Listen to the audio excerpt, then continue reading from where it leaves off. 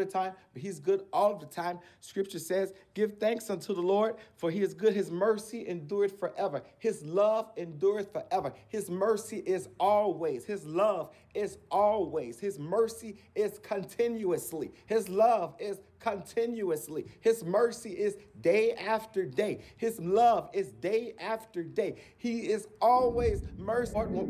Bless the Lord always. In the good times and the bad times, when you feel like it, when you don't feel like it, bless the Lord. Not just when it's Thanksgiving time.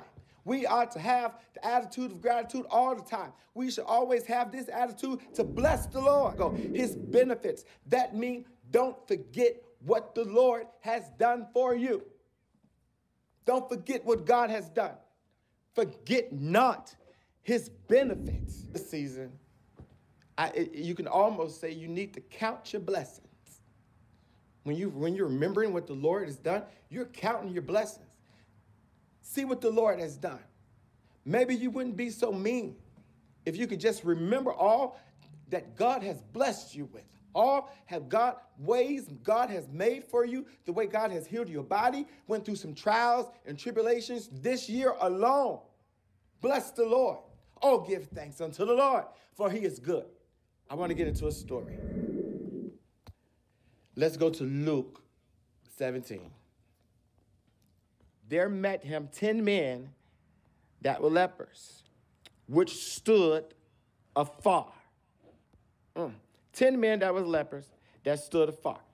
The reason why they stood afar is because when you had leprosy, you couldn't be around everybody else. You had to go afar up on me. If you know who Jesus is, go to Jesus. Don't cry out to me. Don't cry out to your neighbor, your fellow man. If you know, they saw Jesus and they cried out to him. That's some of our problem. We're crying out to the wrong people. Here we go. And when they saw him, this is the 14th verse in Luke 17. And when they saw them, he said unto them, go show yourselves unto the priest. As they went, they were cleansed. As they went, they were cleansed. A lot of times, we want God to bless us right away. God, bless me first, and then I'll go forth.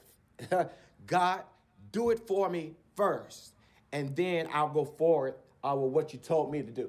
Because you told me to go show myself to the priest. But God, did you heal me? Did you heal me first? Heal me first, then I'll go to the priest. That's how logical we think. But no, as they went, they were healed. Sometimes we have to walk by faith. Not really sometimes. All the time.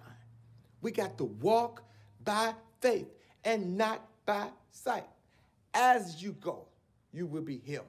As you step out on faith, things will come into play. Can I be the one that always remember to give God thanks, to give God praise for the things that he has done? Can I be the one to forget not his benefits? My God. Can I be the one to not forget what the Lord has done for me? I know your attitude affects your altitude. You don't mind doing things for people when they're grateful. And I just believe God feels that same way. Be grateful for the apartment. God might bless you with a house. Be grateful for what you have. Be grateful for the piece of chicken. God might bless you with a pork chop. Be grateful for the pork chop. Here comes the steak. Be grateful for whatever state that you may be in. I know that the holidays, and I'm pretty much done, and I know that the holidays are hard for some people because they are without people who they are used to being with for the majority of their lives. Family and friends. Some of them have gone on to glory. Some of them have gone on to a different life. Gladys Knight says, he's leaving on that midnight train to Georgia.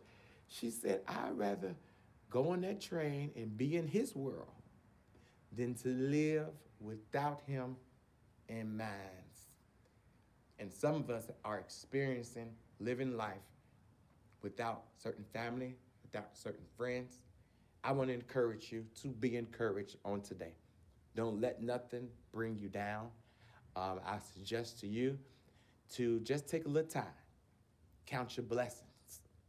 See what the Lord has done. Count your blessings. And name them one by one. Count your blessings. It might cheer you up. Count your blessings. And the scripture says, forget not his benefits. Count your blessings.